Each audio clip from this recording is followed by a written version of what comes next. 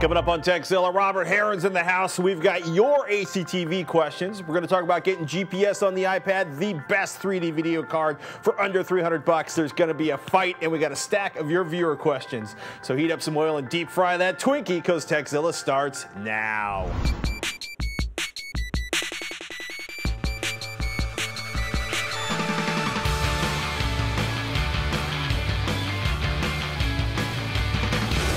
This episode of Tekzilla is made possible by GoToAssistExpress.co launch and Netflix. I'm Patrick Norton. And I'm Robert Heron. Welcome to Tekzilla, hands-on reviews of the latest tech and how to make the most out of the gear you've already got. Whether you're a beginner or tech support for your friends and family, if you've got a question about tech or the best dish at Henry's Hunan, we've got an answer. Chicken and black bean sauce. Oh, yeah. And if we don't, we'll track down somebody who does chicken and black bean sauce. Sorry, it's all about the cabbage. Actually, dude, I'm all about the #1 rice plate myself. Ooh. Yes. Barbecue pork for the win. Robert Heron is back covering for Veronica Belmont while she gets her core on in Japan. Oh, Welcome nice. back, Mr. Heron. Thanks, man. Any exciting technology happening in your house? Let's see. I am waiting for my Seaton quad tuning cable card adapter. That's the Infinity V4. Yeah, I have that ordered. It should be hopefully shipping in the next week or so. Nice. I got to go check on that, really. And I've been waiting a month for a graphics card that finally shipped today. Back ordered beyond all belief, and I've been patient, but I got a good price on it, and it should be here tomorrow, and I'm really excited about that. So. Any new machetes or toys? I actually bought a machete recently. Really? Yeah, that was a joke, dude. I'm kidding. Did you get the Woodsman Pal? It was late at night. I bought 4 Blu-ray movies and a machete on Amazon. And I'm like, don't ask me where the machete came in, where that fits into the grand scheme of things. It's the new QVC. It's part of my zombie apocalypse survival kit. I can't wait to see your Alice pack all rigged out. It's getting there. It's coming along nicely. I don't even know where to go with that statement.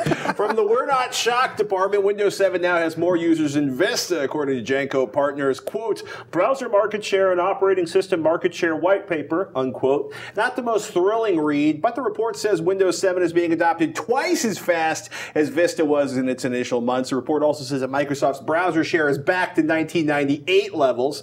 IE is at 67.73%, Firefox 17.88%, Google Desktop and Chrome 5.4%, or 5.4% as normal people would say it. Mozilla at 1.36%, and Safari at 0.98%. I find it like less than 1% for Safari I'll buy, but that seems a little low for Mozilla. Maybe Mozilla dropped 1%. I'm a Chrome user through and through. I was a hardcore Firefox user until recently. My buddy Grant was actually complaining because there isn't proper like color correction in Firefox or color correction in Chrome as compared to Firefox, but that's a browser that automatically updates itself without having to bug me about it. I'm all for that. Chrome's the only one I'm aware of that does that. Anyway, in the who cares department, Apple said it sold its 1 millionth iPad last Friday, and that quote, iPad users have already downloaded over 12 million apps from the App Store. I think Patrick is responsible for at least half those downloads. Not quite. Meanwhile, that very same Friday, Apple released the highly anticipated iPad 3G. It's essentially the same iPad that came out a month ago, but with 3G data built in along with a GPS receiver. Really? GPS too? Yeah. Nice.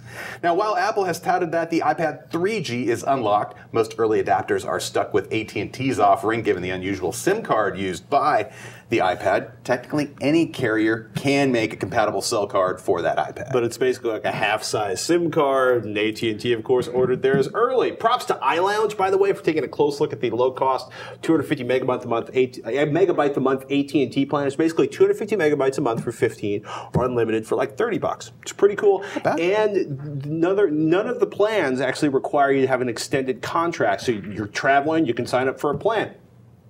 They found out it is amazing how fast you can burn through 250 megabytes.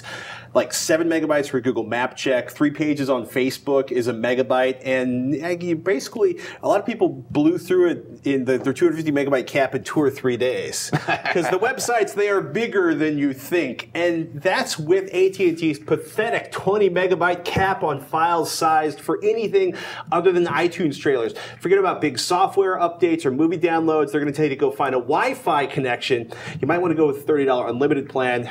Again, there's no contract length. You turn it off at any time, but you aren't going to run into any overage charges. Continuing with that, iLounge said that the iTunes trailer for Avatar was 40 megabytes. While the iTunes Store previews look pretty good, all the reviews we've seen say just about every other avenue for video over 3G is compressed into an ugly pixelated mess. Now, the ABC app is outright blocked. The rumor has it that they would need to update the app in order to get it running. Skype tells you that you need a Wi-Fi connection because of basically contract restrictions. Right. And if you were thinking about sitting in basically the field watching, I don't know, YouTube or Netflix videos, get a 3G modem and an iPad 3G. Yeah, or like the 3G, like I use a 3G modem with my iPad Wi-Fi, it works fine. The iPad 3G, if you try to watch a YouTube video, it basically looks like a Rothko painting. Really? Lots of swirly, it's really compressed. But using a similar wireless setup from another provider got you better service? Basically, like YouTube. Is that what I'm saying? Well, it's a 3G. It's funny, right? Because okay, so 3G in San Francisco is a nightmare. People have been going outside of San Francisco. A lot of people are reviewing. The iLounge review is great. They actually have comparisons showing you like the iPod.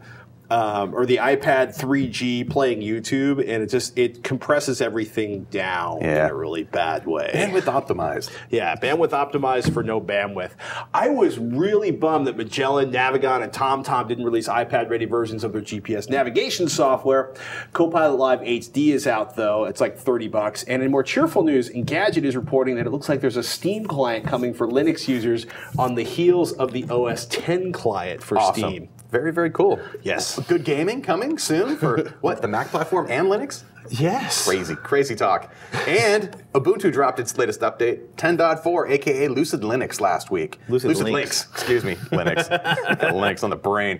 The upgrades to the free, as in beer and speech, operating system include a new social manager, music store, much faster boot ups, and some simpler, less painful default applications. Right, so instead of like the GIMP, they have another photo editing app as a default. I love the GIMP. The latest version is epic. I'll try it again just for you. If you've never tried Ubuntu, go ahead and download that and absolutely give it a shot on older hardware. Make it feel new again. And its boot time is ridiculously fast. Ready for a speed round? Okay. You guys want some HD questions? At McLeod, these are all submitted over Twitter. Take that for what it's worth. At McLeod73 asks, is HD 3D going to take off or flop? It'll flop. It'll flop. Yeah. Big time. There will be some things everyone will want to see. Right. That isn't going to be the norm.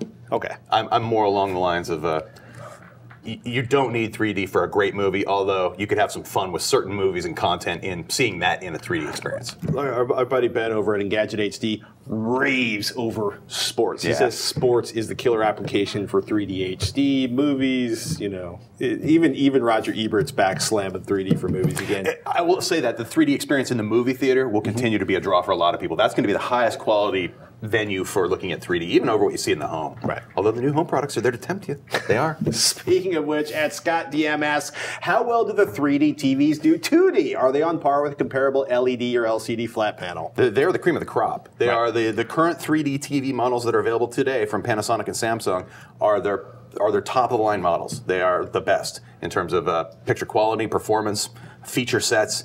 They basically added that 3D function just to make it the super premium model of the current time right now. So the same or better? Yeah. Okay. Eventually, you're going to see next year, everyone's premium 3D TV, everyone's premium TV will be a 3D capable model. Right. It's just going to be one of those checkmark features. Does it have the 3D built in? Sure. You may never use it, but it'll be ready for Exactly. it. At Not Ash would ask, what are your favorite projectors in the $5,000 to $10,000 price range? Ooh, I have to say this. For DLP, it would be the single chip Samsung product that has Joe Kane's stamp of approval. That is arguably the finest single chip DLP projector I've seen. Otherwise, I'm thinking maybe some of the higher end. I don't think there's a 3-chip DLP projector for that price range anywhere.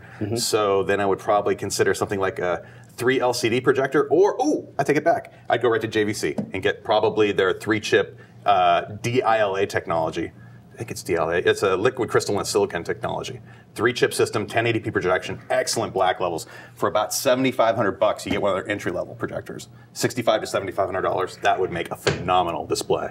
And the JVC technology is the core for a lot of other third-party premium projectors too. They actually buy the chips from JVC and use them in their own hardware. So some of the ultra-premium projector designs I've seen. But those are my favorite projectors of all. I have to say the JVC stuff. If you can see it in person, you suddenly want to write another 0 on that check, and it's like, okay, I understand. Just give me.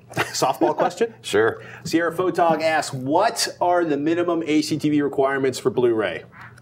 You know what? You can hook a Blu-ray player up to pretty much any TV, so you got to have a player. Component or HDMI, HDCP. Yeah, I mean, you could even take the standard def out if you really want to pulverize that Blu-ray experience and connect that to any old TV. But I'm going to say component, or actually no, take it back. Not even component. HDMI. I'd get it at this point. Yeah. HDMI with HDCP, or you're not going to get full 1080p. 1080p resolution TV of some kind, hopefully 32 inches or larger, and that'd be the bare minimum for the display requirement.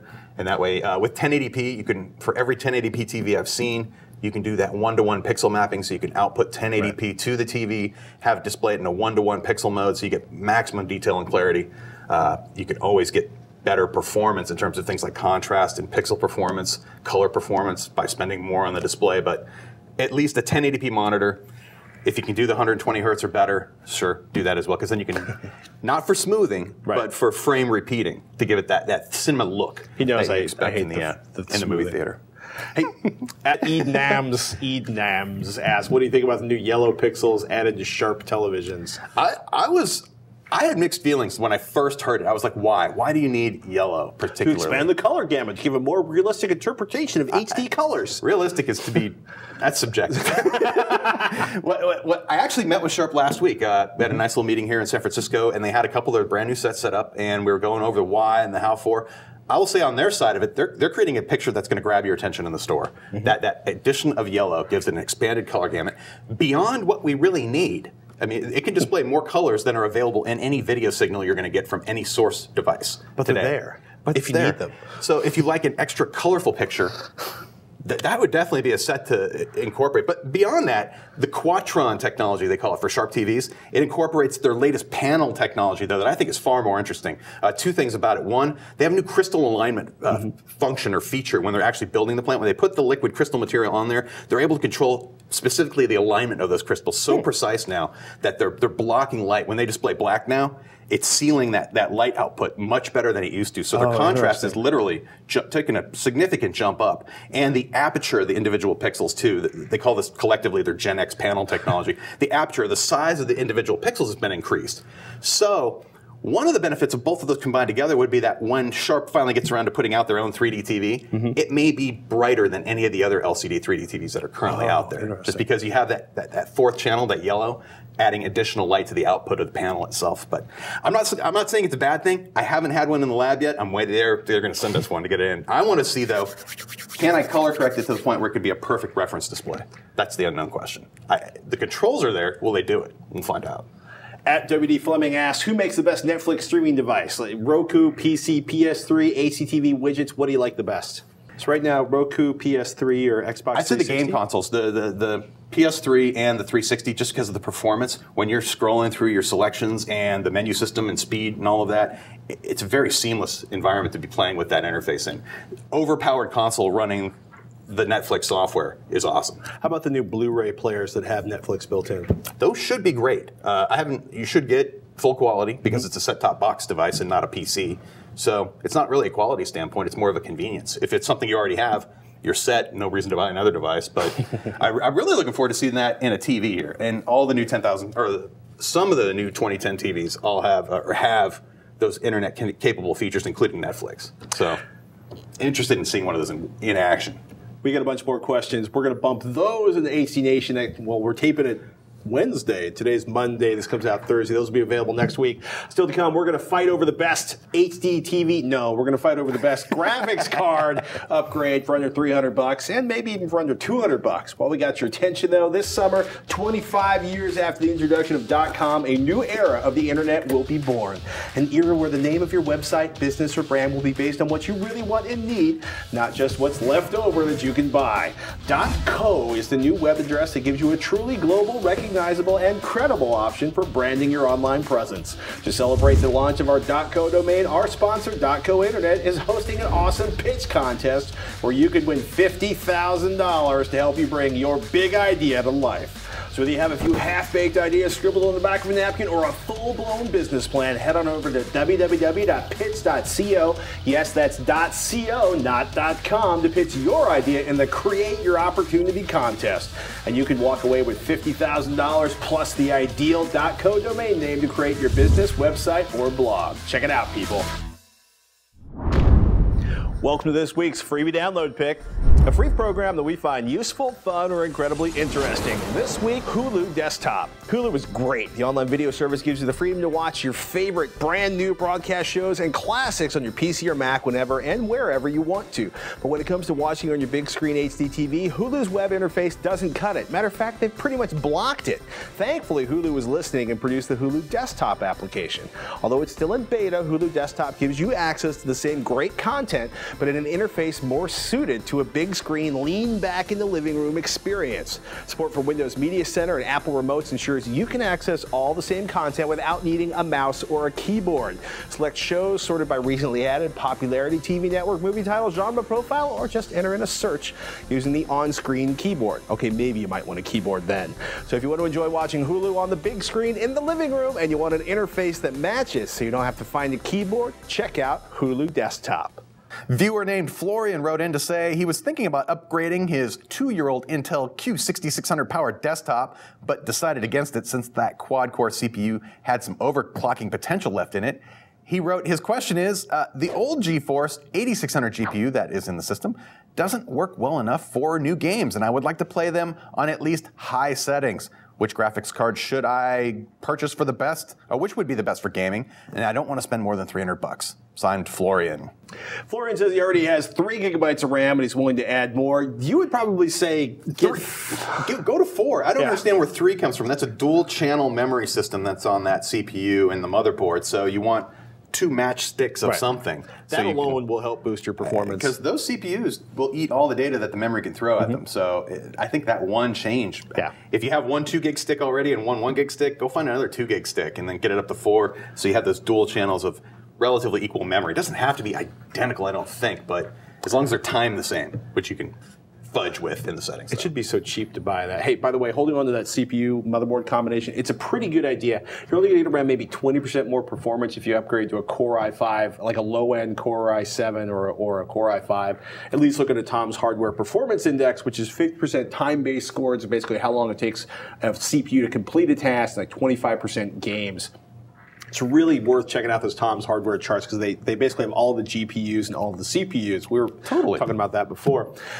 Now, Mr. Heron's pretty big on your GPU and your CPU should cost around the same price. That's the classic rule. It's like a $300 CPU, $300 graphics card. Well, it's like a $200 CPU now. Either way. So it's just like, don't go too crazy on one end without thinking about the other end, for gaming in particular. Because you need the CPU to feed the GPU, and the GPU needs to be able to process everything the CPU can throw at it. Your card is definitely outdated. I would say figure around $200 for your GPU. That's what your Q6600 is selling for. It's about what the Core i5 that replaces the Q6600 is selling for, even though it's only got 2 cores. I don't, NVIDIA versus ATI, I just buy the fastest card I can get for my money. I think it's ATI, in my opinion. Right now, I like their driver packages better, and they even include a built-in overclocking tool. That's something you don't get with NVIDIA. In case you need to underclock the card for whatever reasons, it's another story. But Pat mentioned the 4890 that sells for around $200. Read an HD 4890. That's pretty fast. That's a good price for that card. I'll be honest with you though, if you're gonna, depending on what resolution you're gaming at though, you're not gonna get max quality out of a game like Battlefield Bad Company 2. That's the current game where I'm finding that's one of the most challenging titles I've messed with lately. Really? That's the one that's forced me to buy a new card. I'm currently running that on an i7 system I built about a year ago with a 512 meg ATI 4870 card, and it starts to chug on medium. So I don't even bother with high, and I play on low normally just so I can get a solid frame rate when I'm playing the game multiplayer online. I'm upgrading to a 1 gigabyte 5870, their 5.8 series. It's going to cost me about $420. I should have that tomorrow. I'm really hoping that arrives. I've been waiting like a month, like I mentioned earlier. Anyway, and that card, the 5850 though, would be in the $300 range. And if you're looking for an ATI solution there, and it has a gig of onboard video memory.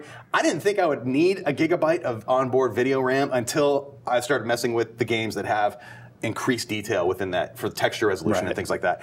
All of a sudden, like big, giant texture maps. And if you're going to run it, even I'm running it 1680 by 1050, and I needed a gigabyte of RAM in order to keep up if I'm going to play at any decent high setting to make it look pretty.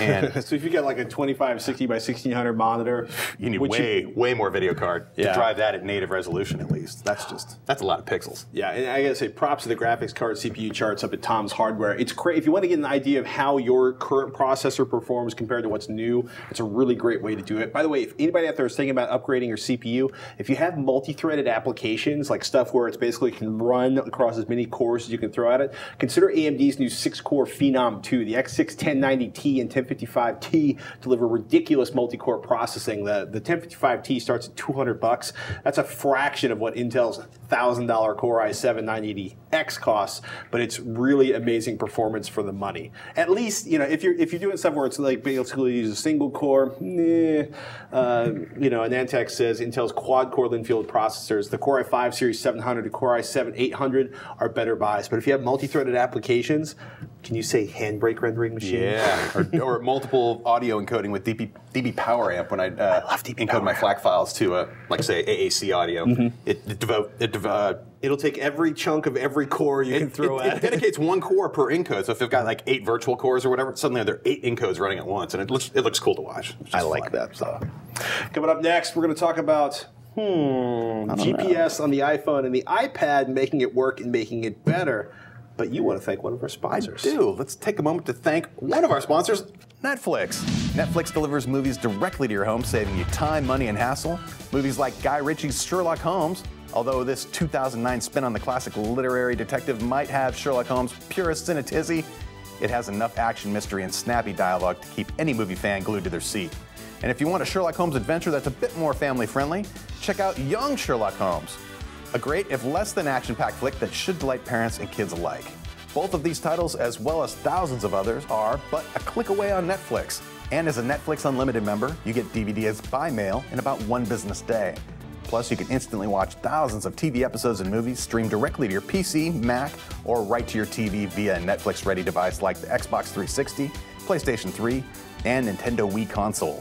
Watch as many movies as you want, shipping is free, and there are never any late fees or due dates. Keep the movies for as long as you like. Get unlimited movies 2 ways for only $8.99 a month. As a new member and Tekzilla viewer, you can get a free trial membership. Go to www.netflix.com/Tekzilla and sign up now. Be sure to use this URL so that they know we sent you. Looks like it's time for another websites we just can't get enough of. A website that we just can't stay away from because it's too useful, too funny, or just too darn irresistible. This week's pick, Movie Stinger. Have you ever gone to the theater to see the latest blockbuster, only to come home and find there was a bonus scene after the credits? Well, now you can prepare yourself thanks to moviestinger.com. Next time you're on your way to see a movie, just pull up moviestinger.com, find your movie quickly with categories like coming soon or in theaters, or sift through the genres like comedy, drama, or thriller. Once you open your desired category, you'll see thumbnails representing each movie and 1 of 4 comments. Extra scenes during the credits, extra after credits, no extras during or after the credits, or no information. Clicking on the thumbnail will give you more info on the movie, the extras, and sometimes you'll find out what song was playing during the credits. And that's not all. Movie Stinger also tells you what comes after the credits in video games, as well as lots of movies and video game news and reviews. Plus, Movie Stinger relies on user submissions, so if you see something listed with no information, go ahead and share what you know.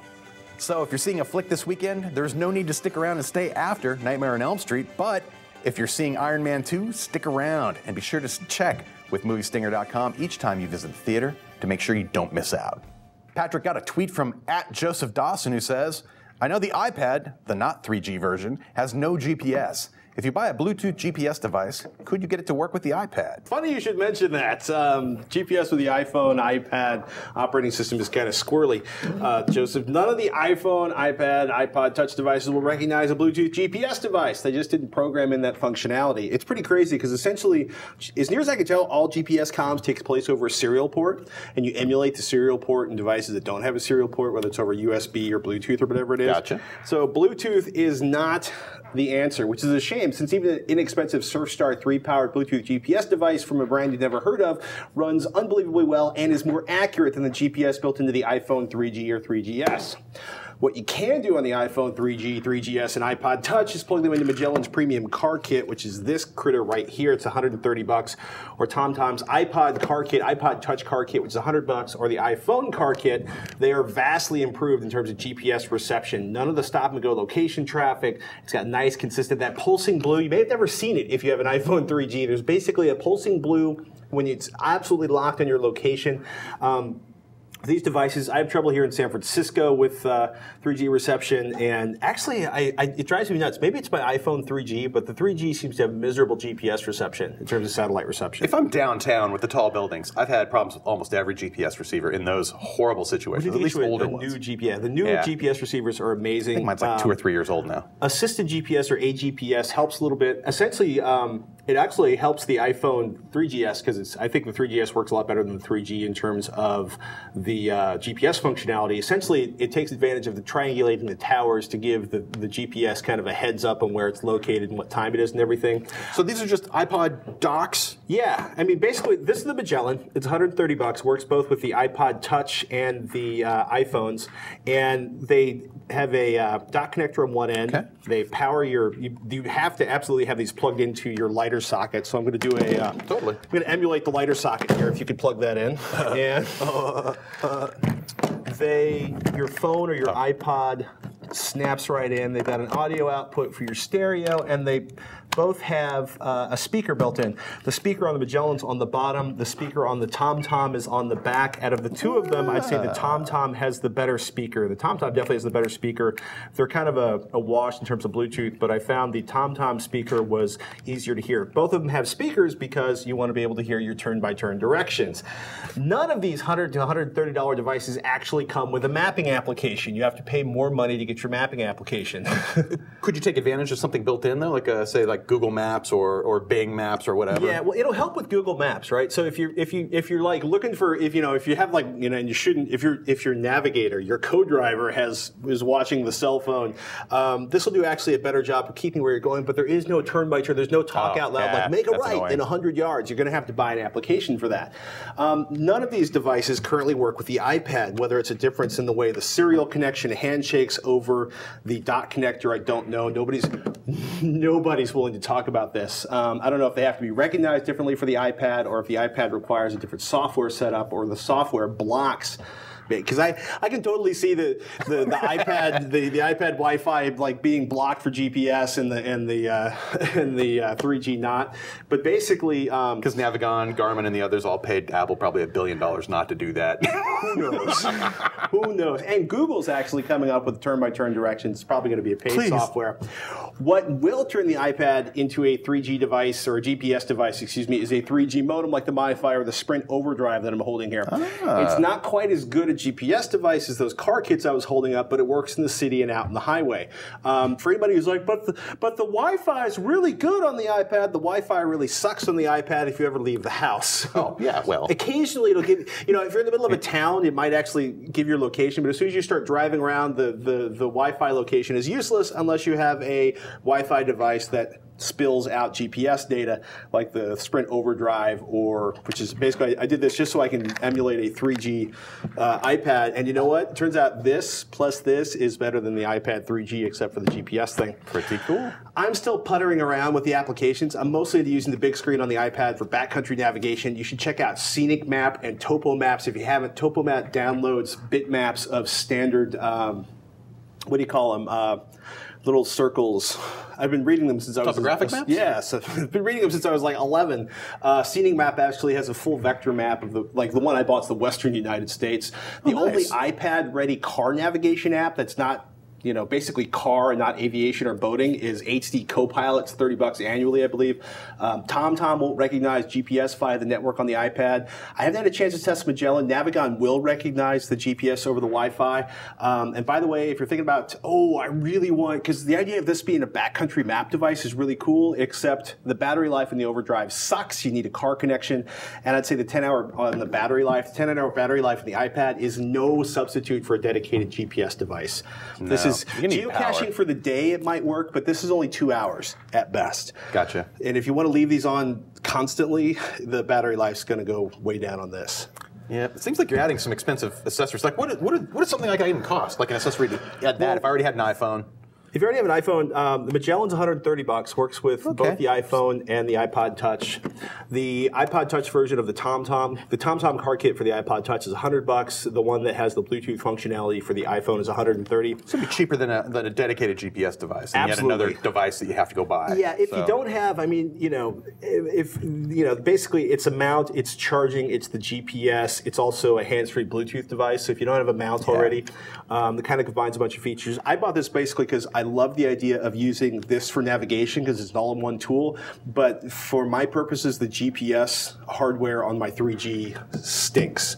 So if you're looking for something to upgrade that, this is a great way to go. Out of the two of them, I think the TomTom has the edge because the speaker sounds a lot brighter and clearer than the Magellan. Probably means you'll use it more. Yeah. In terms of GPS performance, I'd say they're a wash, but the Bluetooth performance and the speaker performance on the TomTom has the lead. Get your hands free on. Yes. Coming up next, we got some viewer questions for you. But first, ladies and gentlemen, the best way to provide technical support is online. Why don't you try out GoToAssist Express? Both Veronica and our producer Roger use it regularly to perform long-distance tech support for friends and family.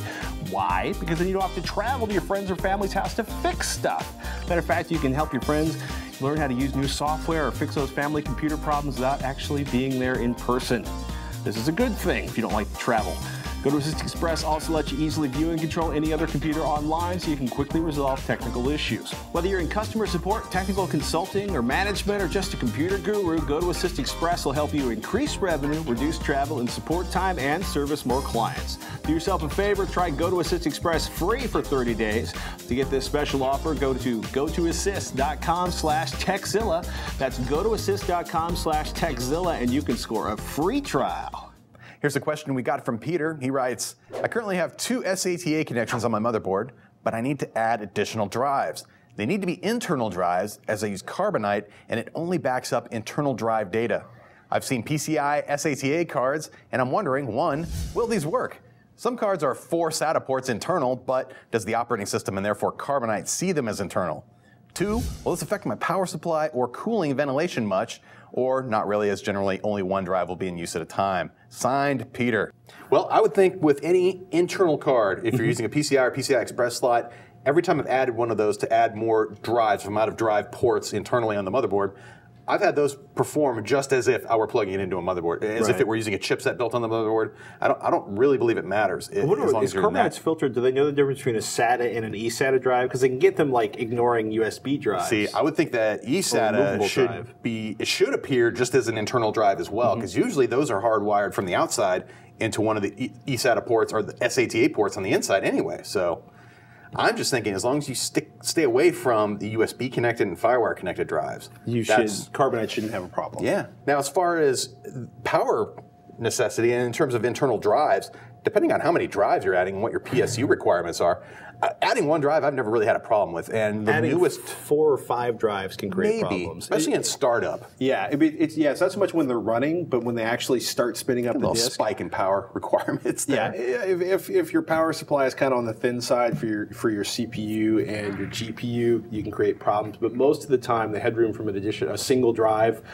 is a pittance compared to the amount of heat coming off of your graphics card and your CPU. Oh, most definitely. Yeah. Most definitely. And if you are going to cram a bunch more hard drives in there, just make sure you have some adequate ventilation for that. It doesn't have to be a wind tunnel going through the case, but keep the air moving around a little bit. Just keep everything nice and cool. You might want to get a bigger case, a larger case. And that's the beauty, too, of adding new drives. They typically will run faster in terms of data write and read speeds, as well as slightly reduced power consumption, too. Every generation seems to get a little bit better on that. You're saying 1 terabyte drive is better than 4 250 megabyte drives? Almost definitely. Yeah, almost nowadays, always. But I actually have a stack of 250s. I'm thinking of raiding them together just to do something fun with. But I have plenty of power on my 850-watt power supply to deal with all that stuff. You have other projects to be working on. I've got tons of other stuff. Finally, we got a couple responses to a couple of segments we covered in previous shows.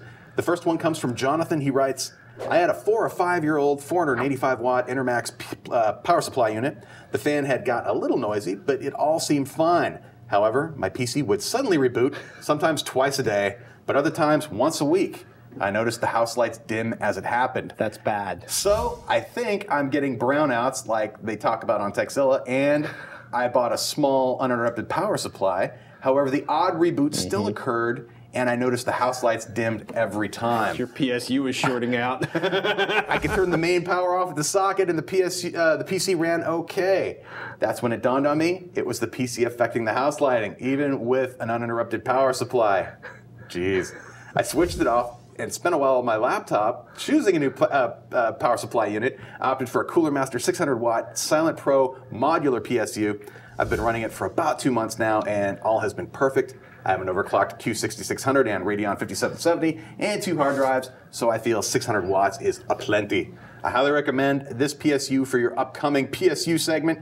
Signed, Jonathan from the UK. Yeah, that's a bad situation where your power supply and your PC is causing the lights to dim. I've been in apartments where that was the case. It's like, anything, it made the lights dim. So, but my uninterrupted power supply would prevent that from happening with the computer, at least. It depends on the design of the uninterrupted power supply, because most uninterrupted power supplies, they basically are a straight line from your computer through a surge protector to the mains in the wall. Really high-end power supply, or uninterruptible power supplies, basically, they take the current from the wall, they turn that into 12 volts, then they have an inverter that turns the 12 volts into 120 volts. Those are the ones I'm using. That wouldn't, like, you'd hurt the battery inside the PSU or maybe the inverter, but the lights wouldn't go brown. But yeah,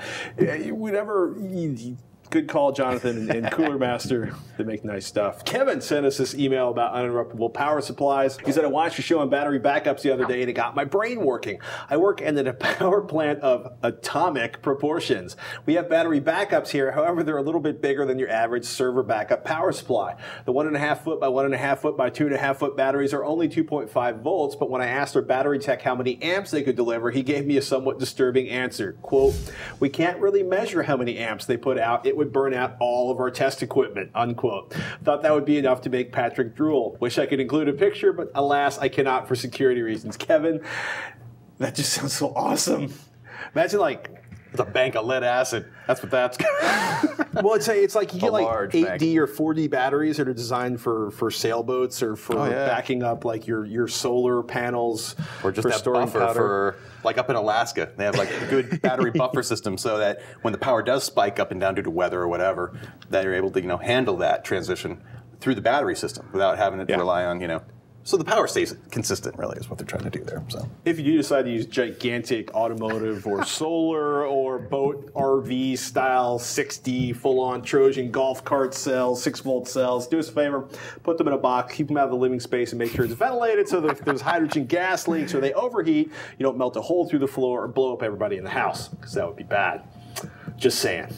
Maybe. Thanks to Jonathan and Kevin for writing in. Hey, everybody, we're conducting a survey. We need to get some information about you. If you don't mind sharing it, we would love your feedback. If you have a few minutes to spare, please do us a favor. Take the survey at revision3.com/survey. It's for the sales folks mostly. For those of you who complete the survey, you'll be treated to a sneak peek of some behind-the-scenes footage of Dig Nation getting down in New York. Again, thank you so much for taking the time to help us out. For everybody watching, we live on your questions, so email us, Tekzilla at revision3.com. Tech help, product reviews, how-tos. You ask us, we'll do it, but we need those emails, so don't be shy. Send them in to Tekzilla at revision3.com. Even better, send us a video question. Think of all the fun you can have and the admiration of all your friends and family when they see your mug on our show.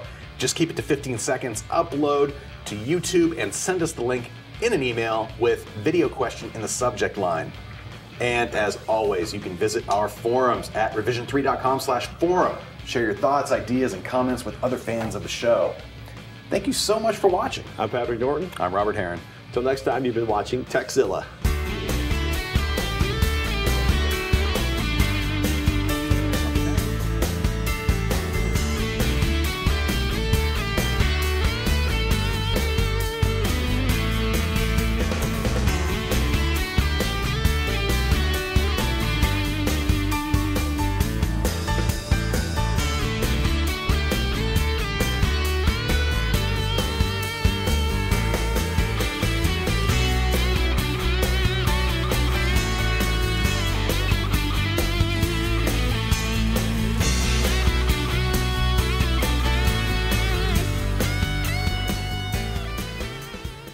Meatball anything it's hard to screw up a meatball sandwich unless it's just a horrible meatball. For the best video, sorry. Boil some oil and go poach an egg. What? You boil oil to poach an egg, Roger? Really? In what? A pot? No, Oil. you don't put water in oil. Oil? I've never heard of oil in a egg. You poach an egg in a frying pan with the bacon fat after you make your country are you bacon from, or your Roger? sausage. How long have you been an American, Roger? It is. It is. Yeah. You gotta make I another was one fine now. with poaching an egg. I just didn't understand where the boiling oil came from. Boiling oil, yeah, dude. Actually, I lost a lot of hair on this arm barbecuing yesterday. Well, just exfoliated, or no, just took out all the little hairs on my arm, putting it over the grill, flipping steaks and chickens. We got the script as well. Steaks and chickens. Just a computer. Jeez.